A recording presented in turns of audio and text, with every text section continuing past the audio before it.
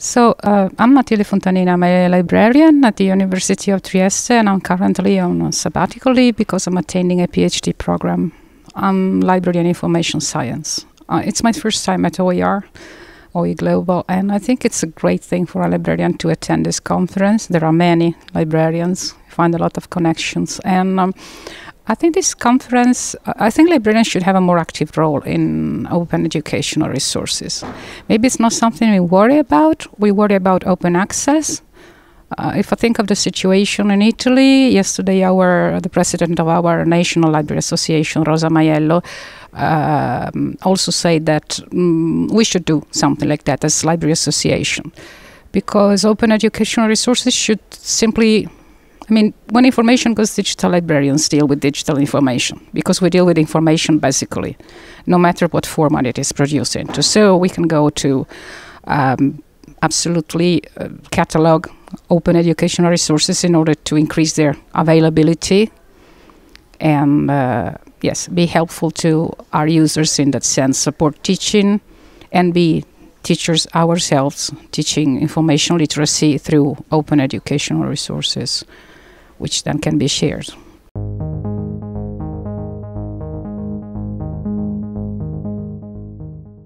Well, I think it's very important to get out of your day-to-day routine and discover that there's a professional community which is from your field or from a different field, but we have the same goals.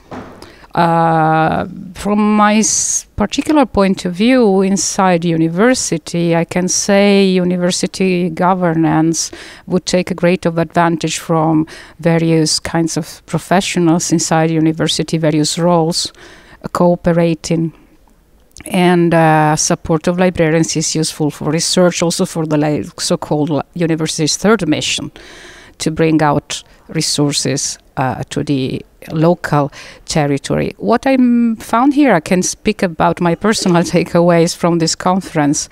I found a lot of resources I didn't know, amazing, which I'm going to absolutely spread. I speak about concrete resources, like, for example, the simulations on how to teach maths that the University of Boulder presented yesterday or so. I also became aware that there is a network, a European network of OER librarians, and they invited me to join to be more active.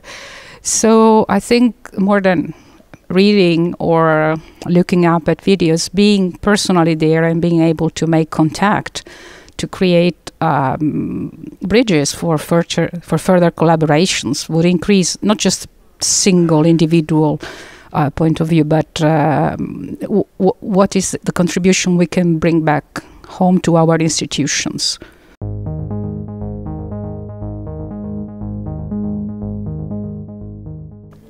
Well, I think in Italy, as I was saying earlier, they have a lot to do, a lot of work to do. There is not a real connection yet, but I know from the Library Association, as we discussed yesterday with Rosa Maiello, they were thinking of putting up a group. One of the roles could be to preserve resources, because I heard a lot about the pedagogical impact of open educational resources, the worries of teaching, focus on the learners, and that's all very important. But after we create these resources, if they need to be reusable, they must be somewhere. So the problem of preservation, I think it's a perspective that librarians can bring to the conversation. And also because, well, according to IFLA Code of Ethics, the mission of librarians is twofold. On the one hand, we collect information and organize it and make it usable and findable, retrievable. On the other hand, we teach users, we lead users to that information, and we enable their evaluation of that information and a critical evaluation. And that's a soft skill which goes beyond the time of our lives when we are studying or researching with a learning goal in our heads.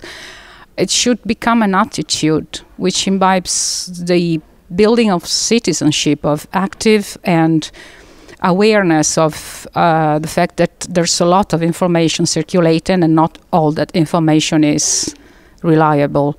And I think this kind of attitude is fundamental in a world which is becoming more and more full of digital information, news, call it fake news. We may call it as we like, but that's the core of the issue.